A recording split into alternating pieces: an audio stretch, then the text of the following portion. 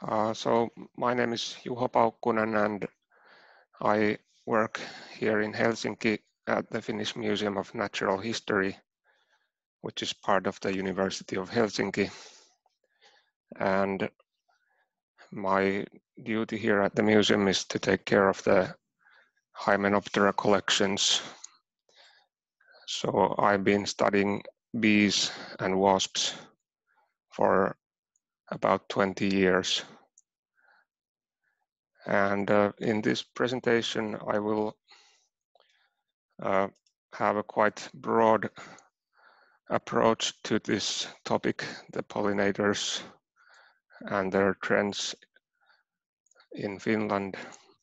So I try to cover also other pollinator groups than only bees in this presentation.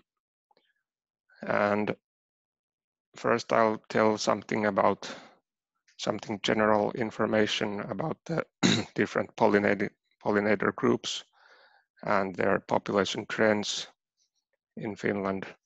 And then a few words about the red list assessment. The last assessment was published last year. And then finally some information on recent projects on pollinators in Finland and some measures for helping pollinators. So the most of the pollinating insects belong to the 4 large orders of insects, which are shown in this slide. So the flies and the Hymenoptera, the Diptera and Hymenoptera are probably the most important pollinator groups, but they are also quite poorly known. So there are more than 7,000 species in both orders in Finland, but the true number of species might be even near to 10,000. And then the other 2 groups, which include many pollinators, are the Lepidoptera, the butterflies and moths, and the beetles. So these groups are much better known in Finland, and there are about 2,600 species of Lepidopterans and about 3,800 species of beetles. So the most efficient pollinators are of course the bees, which collect pollen, but some other groups of insects are very common.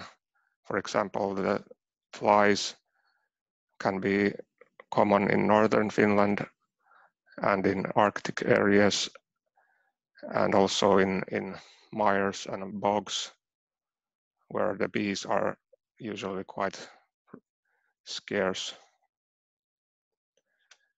So now I will show some results from different studies where these population trends have been studied. And first, here is some information on butterflies.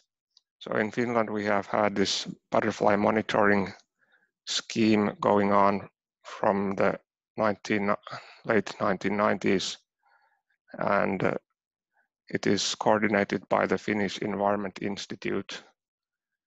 And there is now some evidence that the populations of most butterflies have slightly decreased during the monitoring period.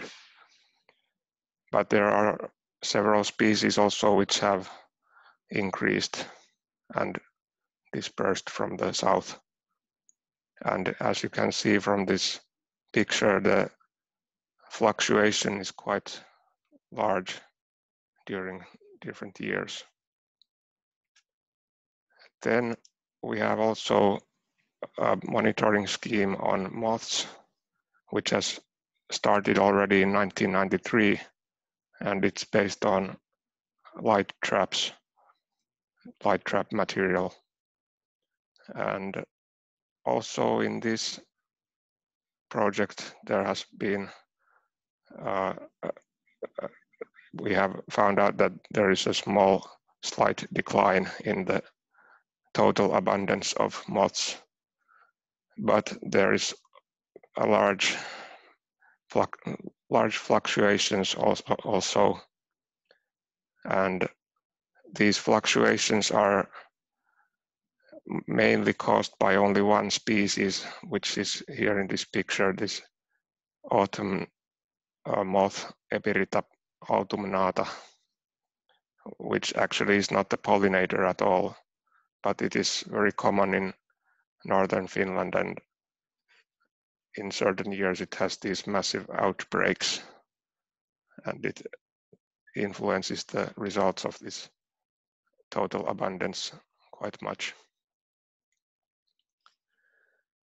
Then we don't have much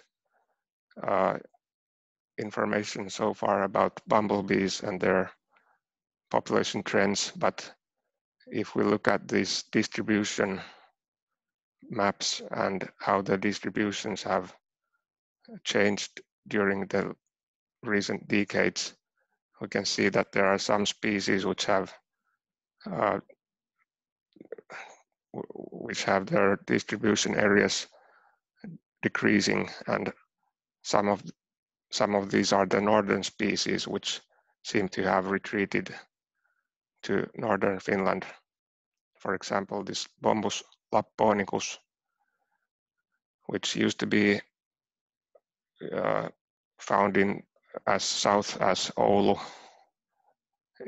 Nowadays it's only found in the northern Lapland. But then there are also some species which have colonized Finland quite recently. For example, Bombus terrestris and Bombus schrenki, and they have been now increasing rapidly during the past years. So Bombus terrestris was found first in 1993 in Helsinki, and nowadays it's already spread to central Finland. But the real distribution is quite poorly known because it is easy to confuse with other similar looking bumblebees such as Bombus lucorum. And then Bombus schrenki was found as late as 2000 in Finland, and then after this it has been spreading very quickly, and now last year it was found already in the west coast, or this year. And then I have this slide about honeybees. So the number of honeybees has probably been decreasing from the 1980s until